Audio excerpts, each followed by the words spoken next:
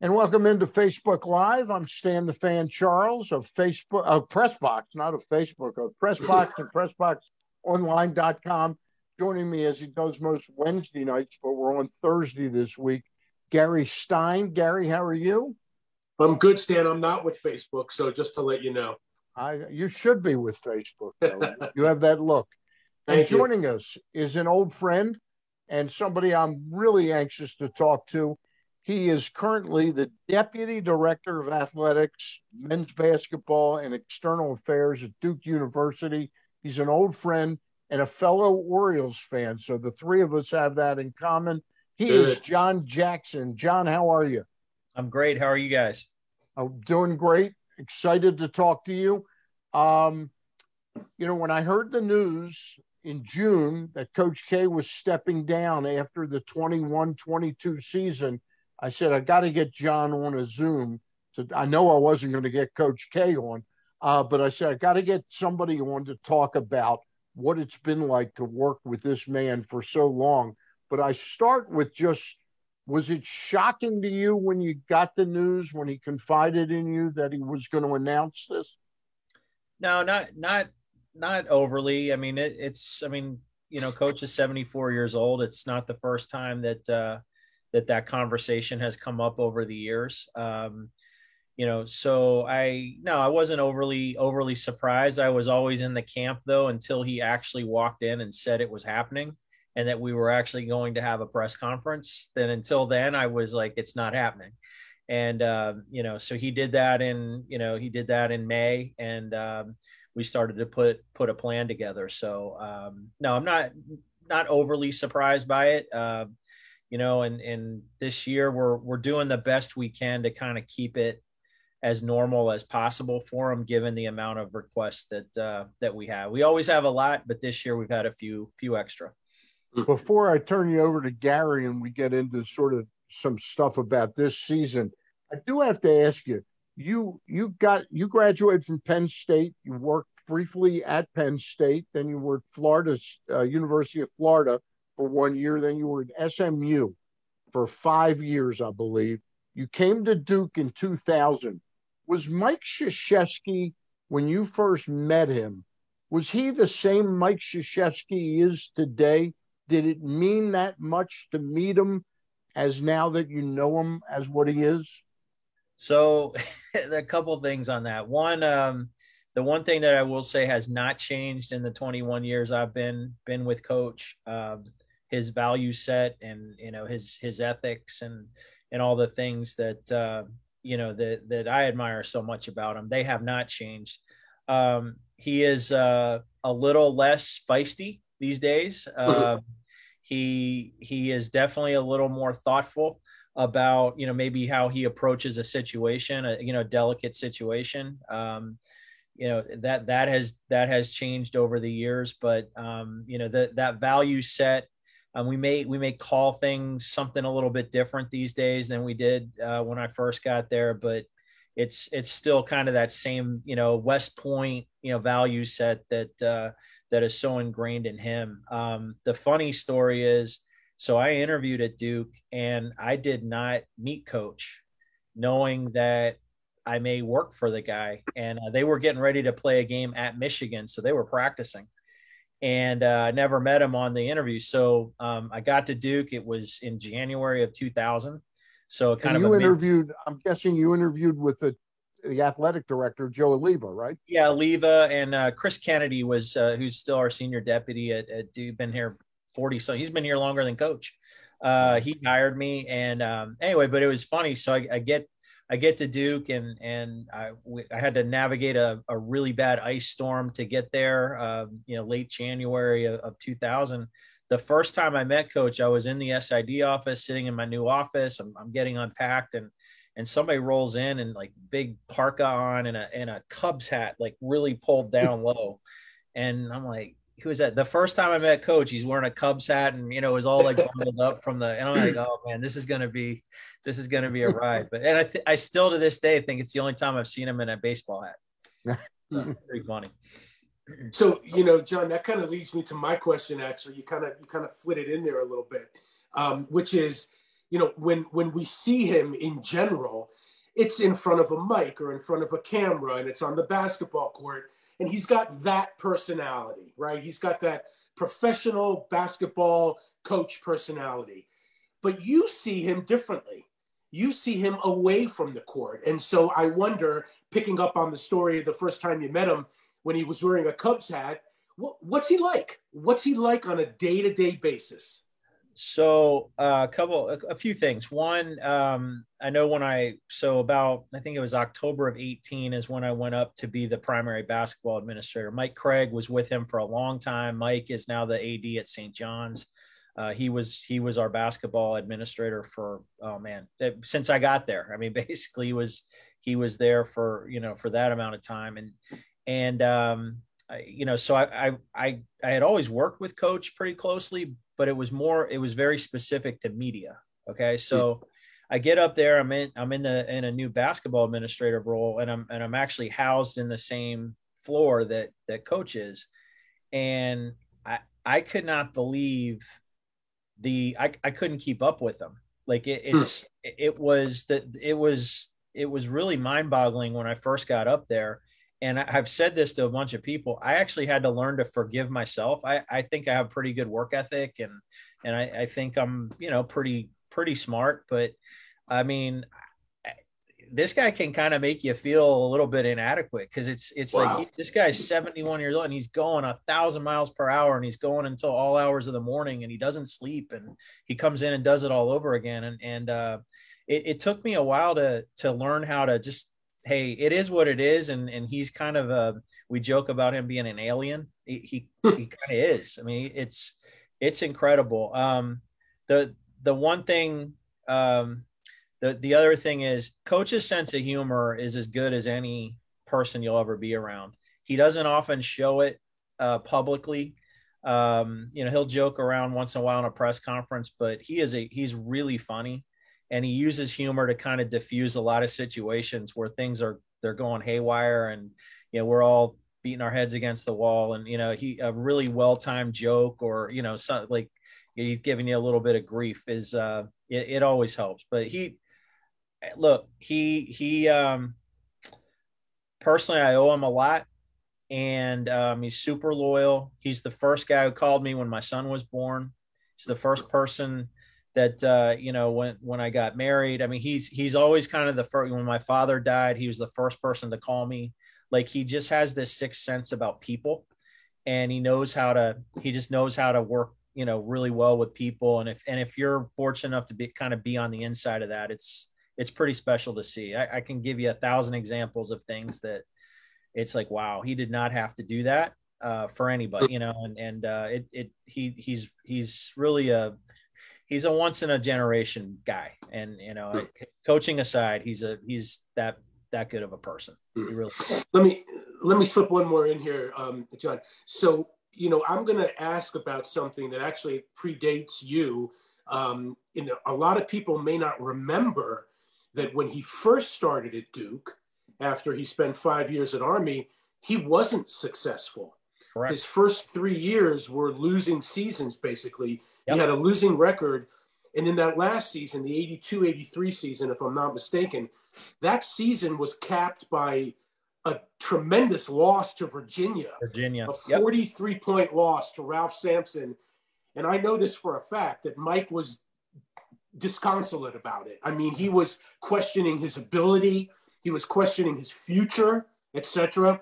And then the last 30 plus years, almost 40 years actually, have proven otherwise. My question, and maybe you've talked with him about this, my question is, what changed? Like, almost overnight, that program changed. Well, I think it was heading in the right direction. It's a little harder for me to be specific because I wasn't here at the time. Right. But I heard Coach talk about this a lot. And, we have the fundraising group called the Iron Dukes. And then there was a group called the Concerned Iron Dukes. And he always jokes about they were concerned about him being their coach. And, but he had a couple things. He had someone in Tom Butters who believed in him. And we were really close. And, they end up They end up recruiting that recruiting class with Billis, Allery, Dawkins, etc., Henderson. That it was common. It just they weren't quite there yet. And thankfully, Tom Butters saw something and knew that he had hired the right guy initially, stuck with it. I think it's a great lesson, especially in the environment we live in today. Patience may sometimes be a good thing, and changing a culture overnight is not easy. And we've seen it over and over again with coaching hires and AD hires and different things. And I think they were probably closer than their record had shown, and that performance against Virginia. You guys have probably heard the story where they went out after the game and someone raised a glass and said, here's to forgetting tonight. And coach said, no, here's to never forgetting tonight. Correct. And coach, he's as competitive as a human being as there is on this planet. And, that actually, I think was a, I don't want to call it a turning point, but it was kind of an inflection point for the program. I had the pleasure, before I ask a question, I had the pleasure of covering Duke basketball. I didn't really have a job down there that needed me to be there, but I was able to be at the games and be at the press conferences for 3 years. There was not a single press conference that I didn't hear something out of him that just blew me away as being the smartest thing. One day he was talking about kids and parents and sports, and he talked about the fact that the first question when Billy gets in the car after a game should be, do you have fun? Did you have fun, Billy? He says, but the parents today, how did you do? They want to know how you did.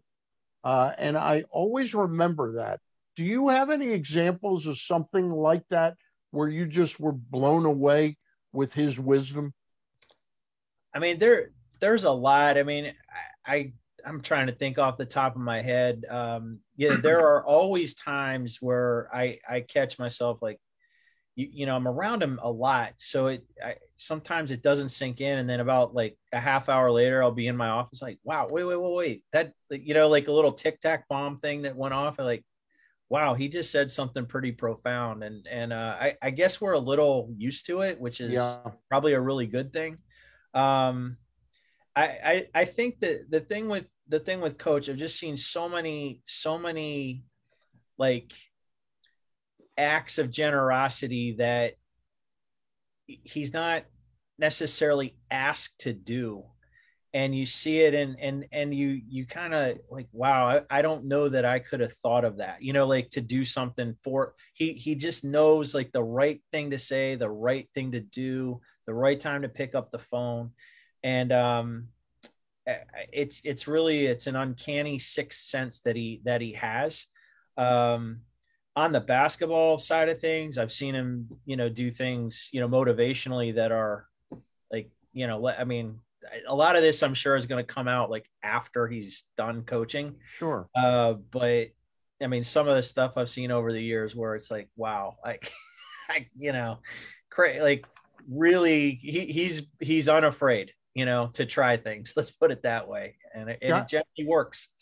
I got to ask you, when I was down there in early 2000s, I think Johnny Dawkins was still his main lieutenant. Yeah. And Johnny, I'm not saying he got tired of waiting, but you just knew that coach wasn't anywhere near getting ready to retire. So Dawkins goes out to Stanford and he had mixed results. Chris Collins and Steve Wojciechowski were the next two guys that were there about 7 or 8, 9 years. They both got jobs at Northwestern in the case of Chris Collins, and Wojo at Marquette. And now John Shire comes along. And was it just that the timing was right that he retired while Shire was here? Because I know there's 2 other guys or 3 other guys out there that would have loved to have had this job.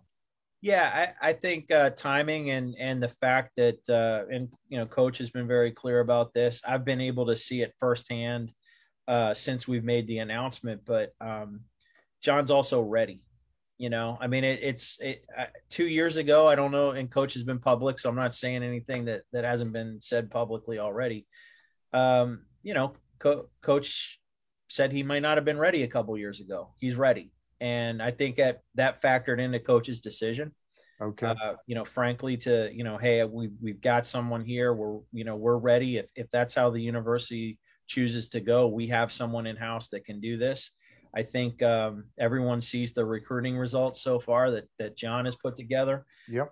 So I think he was right. And I think timing is a huge part of it. I mean, had it happened a few years earlier, Jeff Capel would have been in the mix because he was the top. So we've had a run of very high-end top assistants. And no question about it. So John, right place. But I don't want to undersell the fact that John Shire is a really good basketball coach, and he's going to do really good things at Duke. Yeah. John, I go back to a comment you made a little earlier about you work with him every day, and at 71 years old, he's still sharp and working, all the time, not sleeping, taking care of everything. So obviously he hasn't lost steam there yet it's time, right? It's time for him. Why is it though? If he's still sharp and working hard and all that stuff, why is now the time? I think for him, he actually really enjoyed being home this summer and not on the road chasing recruits all over the country. I think that was, I think he enjoyed it, quite frankly, and our team benefited from it because he was here and he was able to develop some relationships with our current team that certainly in the COVID year we couldn't do, and because he had to be all over the country, with recruiting, he's not in the situation maybe to develop those relationships as deeply as he would like to. The other thing we deal with a lot, we don't have them as long anymore. So you kind of have to cram it into a shorter time period. So this summer for him was amazing because he got to spend time with his team.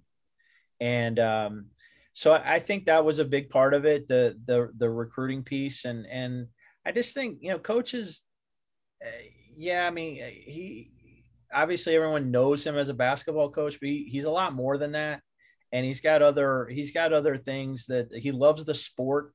And I don't think he needs to be coaching it to be involved in it. You know what I mean? He's going to have something to offer to the sport of basketball beyond just being a coach. And I think we've talked about this for a few years. It wasn't this huge shock. I didn't think he would probably go out after the COVID year just because no fans. It didn't last year. Just didn't feel right on every level to all of us. I mean, not just Duke. So I'll give you a quick insight, Gary, on this question. The last time we got together was the summer, like in 19, I think. And I said, "When's Coach going to retire?" You said, "Not anytime really soon." And you told me the anecdote about the day, I think they lost to Michigan in the grade 8. And you said he called a meeting the next day in Durham to sort of start planning for the next year.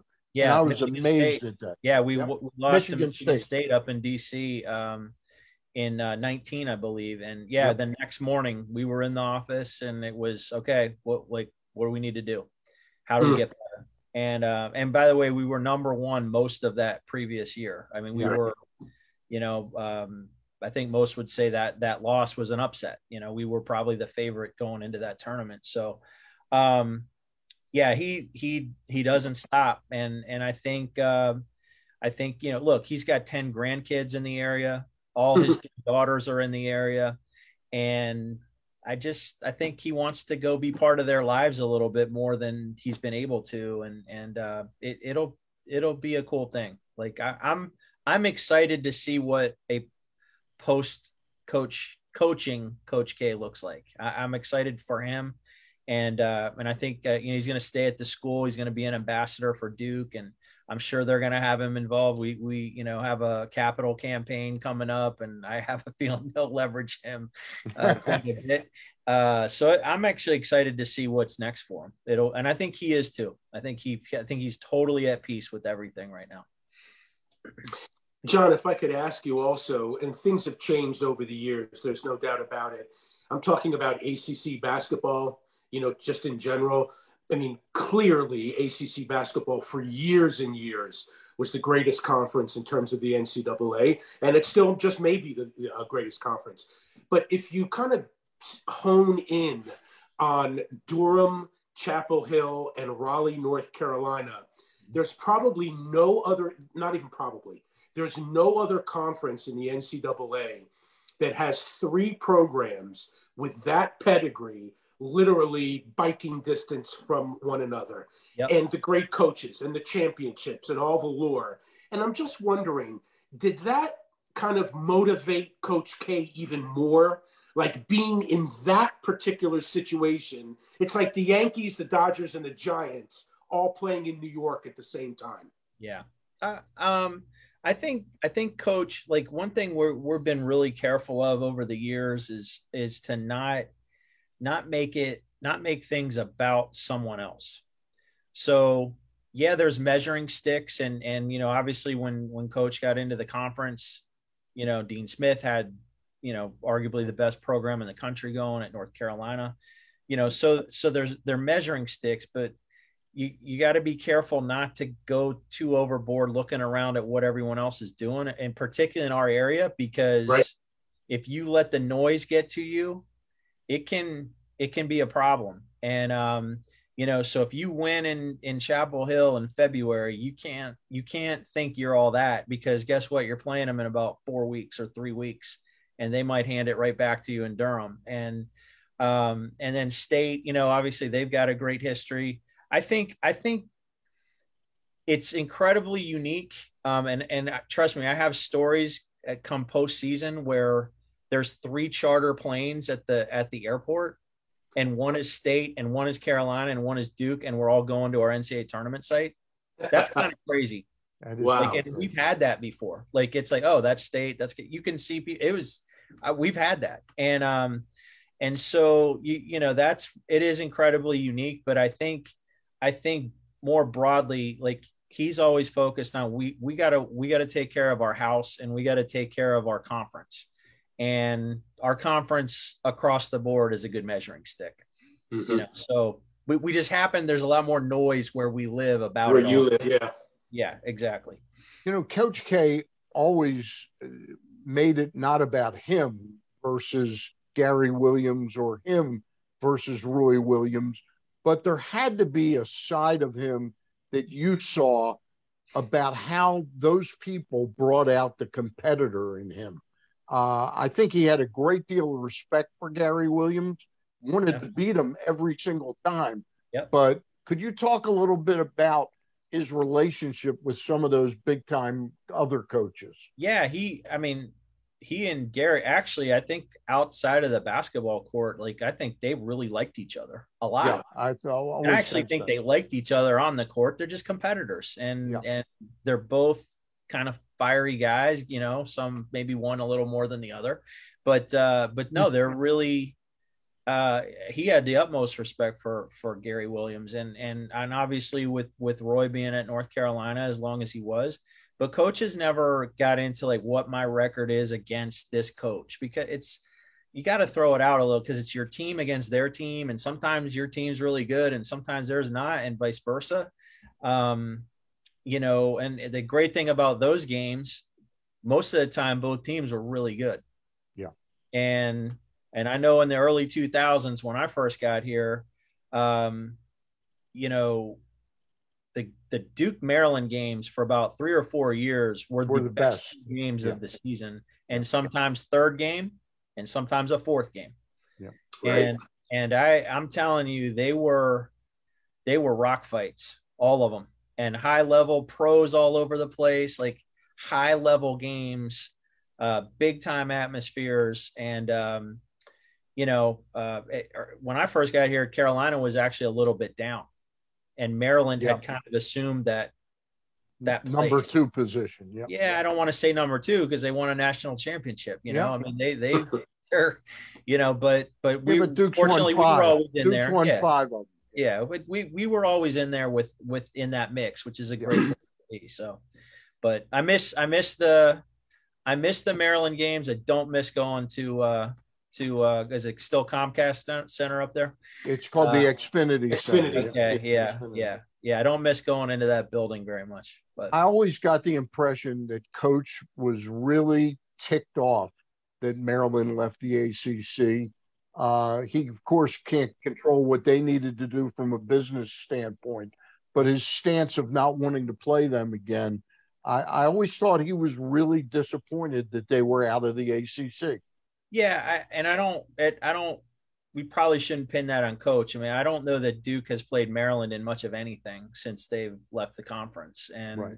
I know that's been our stance is if you wanted to play us, you could have played us twice a year. Yeah.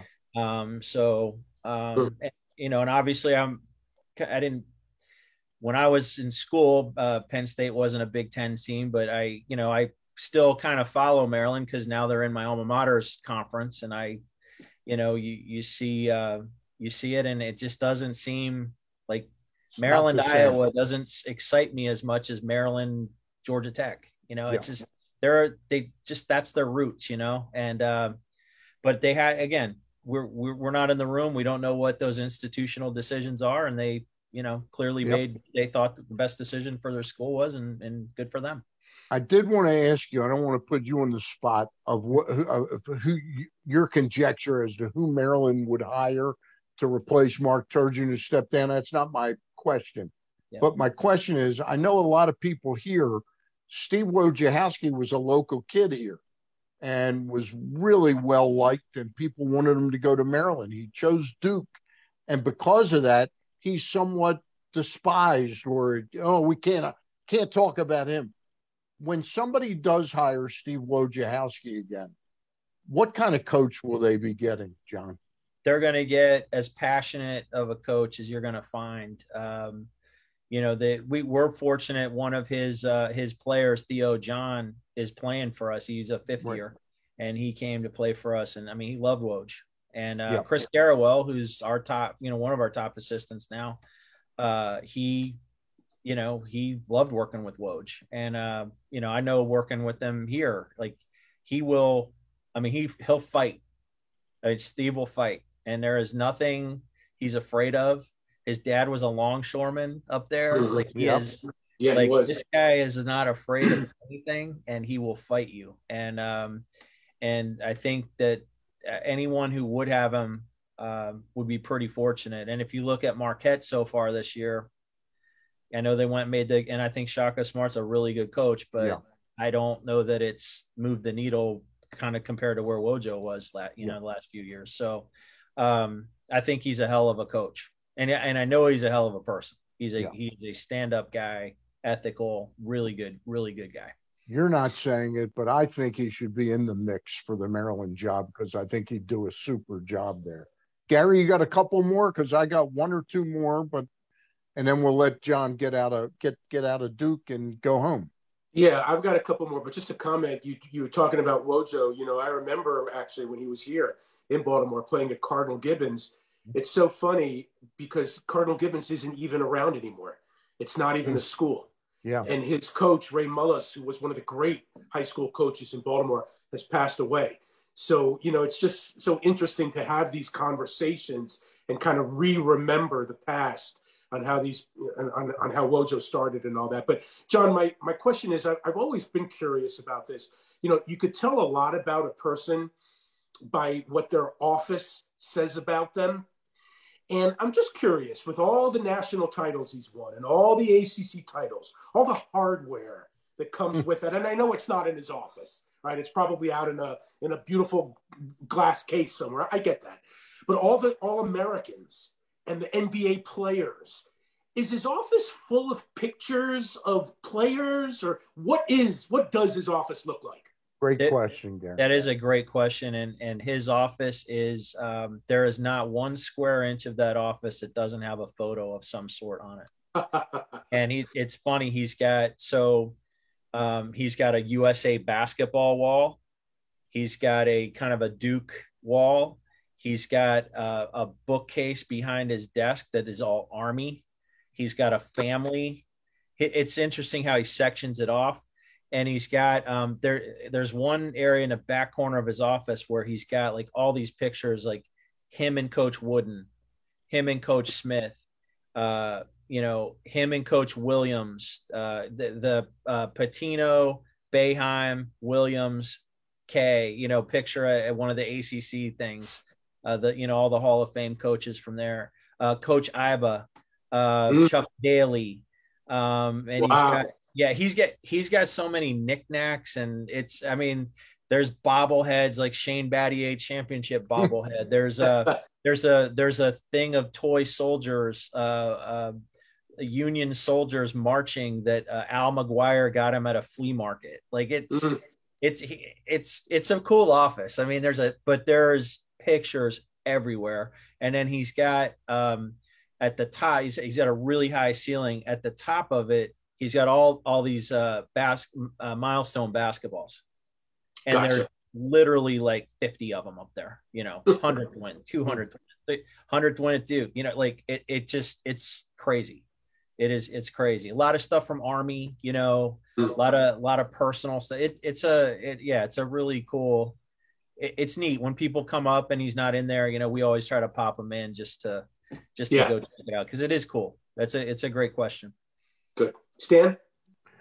I'll close by asking you what this season has been like to date, and what do you think is in store emotionally for Coach and the people that know him closest?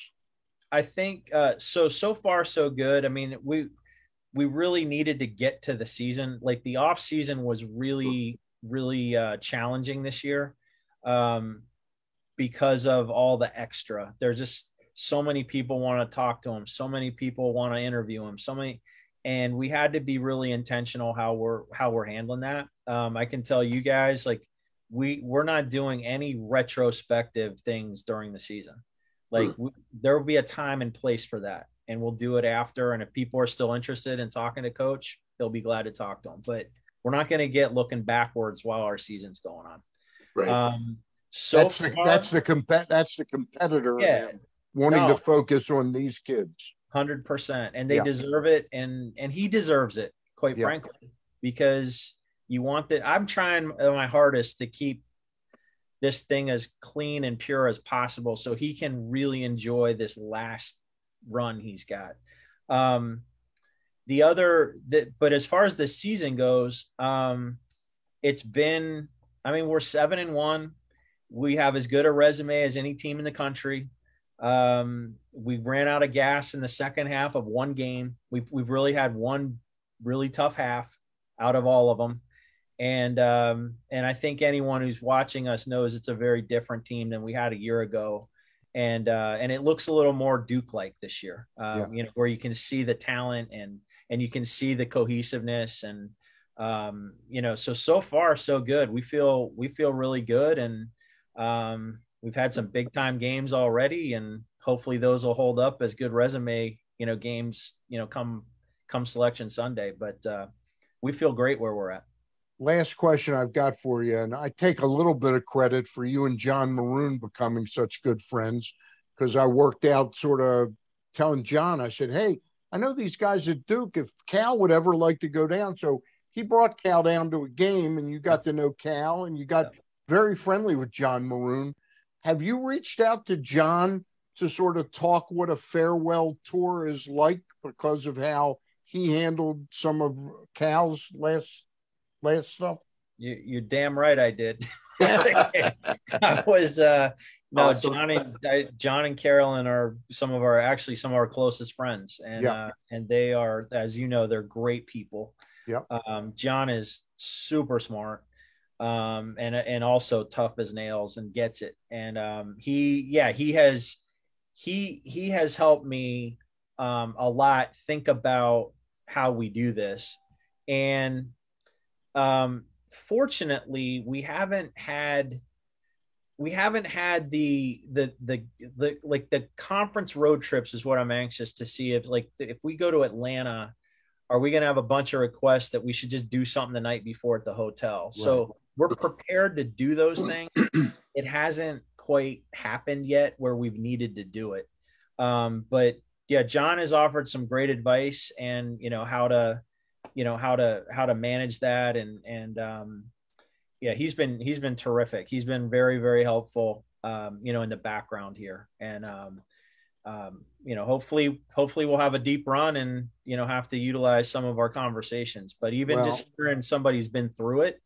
And by the way, went through it on a 162 game schedule compared to what I have to do. Right. I mean, he had it far tougher than I've got it. So coach isn't signing autographs till 1 o'clock in the morning the way Cal was. He's we're out. It's indoors. You know what I mean? There's not.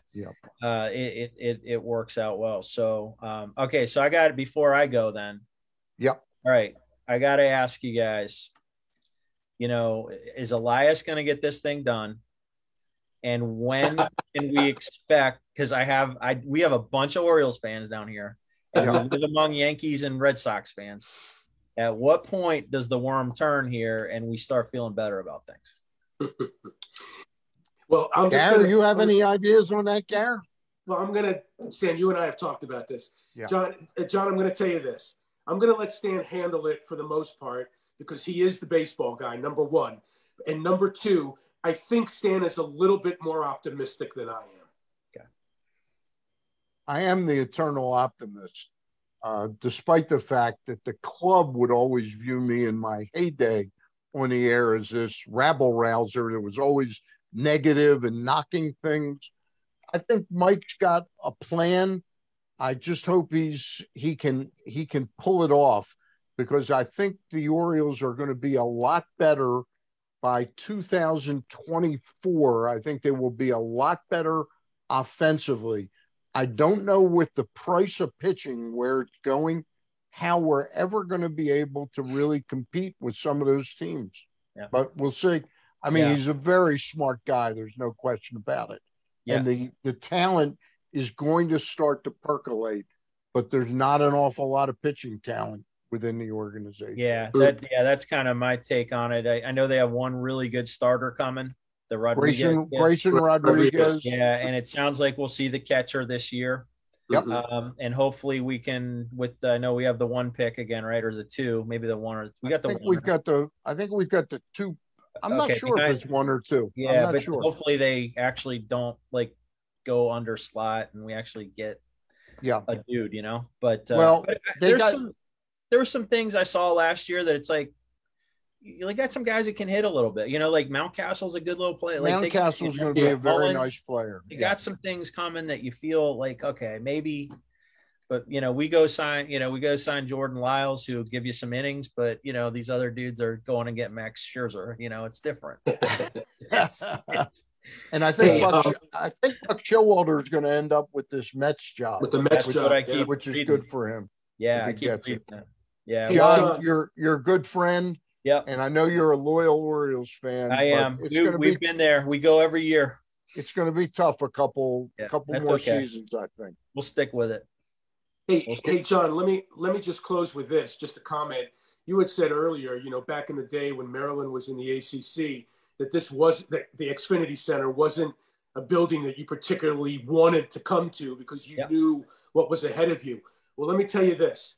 Being a Maryland fan, I can give you the opposite of that. Since we're not in the ACC anymore, we really miss when Duke comes to town because there was nothing like Duke, Maryland in its heyday. This was a crazy, crazy town for that game. 100% agree. The games were, they were incredible. And I remember packing up. I was at the scorers table I was keeping the visiting book and we're down 10, and where I'm going here. I packed up. I literally put my thing in my bag and I just went and sat by our bench because I'm like, we got to get off the court because they're going to rush the court and we got to get our team off. And then all of a sudden it kept going down and then we end up tying. I go back to it was weird, I went back to my other position, but man, we had some, Stevie Blake and Dixon and Baxter and, just crazy talent on the floor. And then the coaches were all, Gary would get them. You didn't know what the heck was going to happen. every time we went up there, it's like, oh, I've never seen this one before. I mean, it was always something special. It was. John, many thanks for doing this. Thank you so much. Friend, and it's really great to get some insights into what this is like and what it means to coach and what it means to the fans of Duke basketball program. Yeah, thank you. He's the best. I'm glad I'm gonna still see him every day. Come into the office. Hopefully, he'll be not in coach mode all the time, and we can enjoy a cup of coffee together and not stress. Maybe he'll wear that Cubs hat again. It's an all-timer, man. It's it's unbelievable. But no, I appreciate you guys having me on, and hopefully I didn't embarrass anybody here. So all right. Thanks, Jon Jackson. Right.